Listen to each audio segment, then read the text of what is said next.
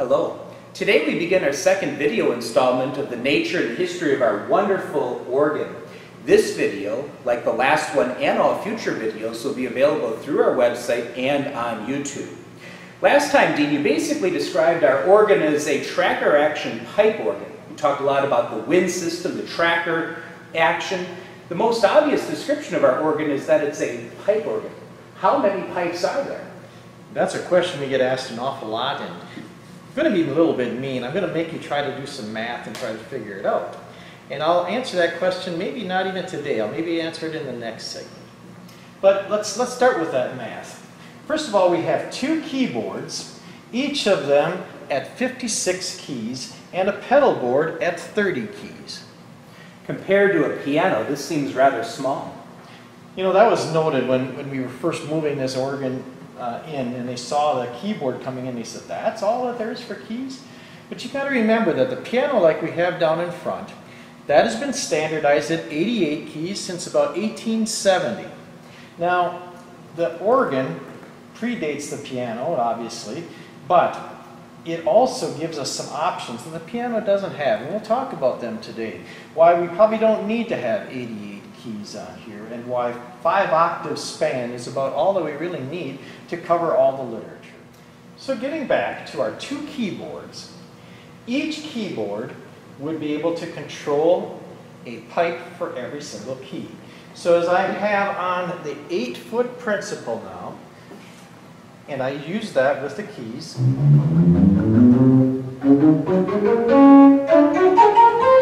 every key I press has a pipe that corresponds to it.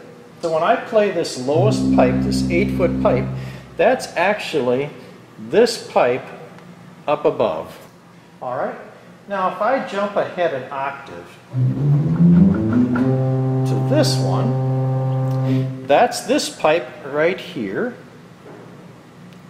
And that happens to be 4 feet long. So in other words, every time I go up an octave, the pipes get halved in length. So if I go up another octave, that pipe is located way over here, and that would be only 2 feet long. So now, Pastor, if you wouldn't mind, let's play the math. So this is a 2-foot pipe, and if I go up another octave, how long would this C pipe be? That would make that pipe 1 foot long. Correct. Now if I go up to the 5th octave, how long would this pipe be?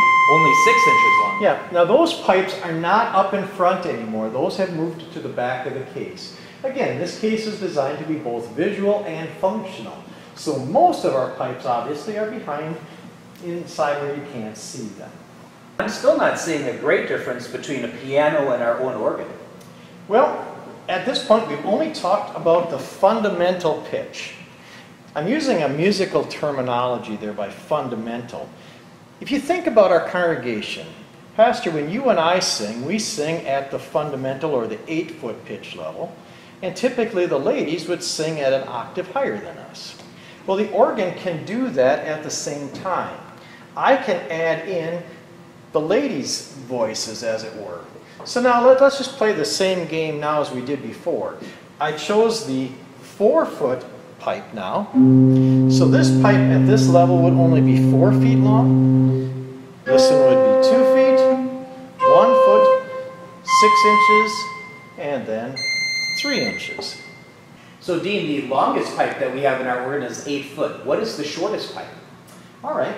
Well, already I showed you that by going to the 4-foot octave, that changed us by half. We actually have a 2-foot principal pipe that's inside this case. And let's just do the math here. So we start out at 2 feet long, 1 foot, 6 inches, 3 inches, and that would be 1.5 inches. Now that is still not the shortest pipe in our organ. We have some that are even smaller than that. Dean, it just occurred to me, there's really no way to make any of these pipes louder. That is correct. That again is a difference between the piano and the organ. On the piano, if you want to make something louder, you hit it harder. You hit the strings harder. On here, it doesn't matter how hard I hit the pipe is only going to be so loud.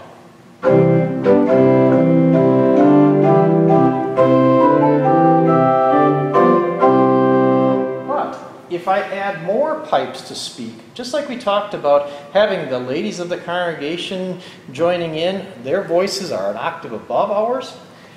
I can do that same thing now with the pipe organ.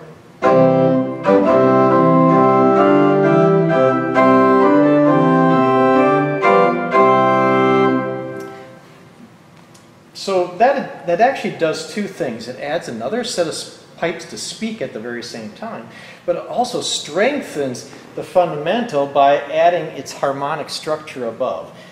This next one that I'm going to draw on is called the mixture, and it has a Roman numeral 3 and a Roman numeral 4. Depending upon where we are on the keyboard, it will add in 3 ranks of pipes or 4 ranks of pipes to continue to build on that harmonic structure. Now listen to that same hymn.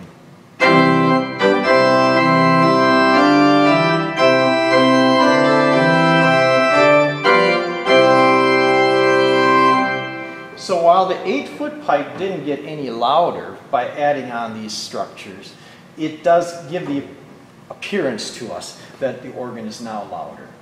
So Dean, getting back to where we first started, how many pipes are there? All right, here again, I said I would probably tease you with this and let you try to do some math.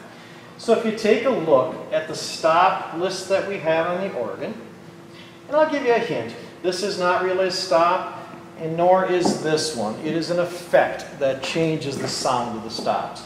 So if you look at the number of buttons we have, 1, 2, 3, 4, 5, 6, 7, 8, 9, 10, 11, 12, 13, 14, 15, 16, 17. We've got 17 different button stops.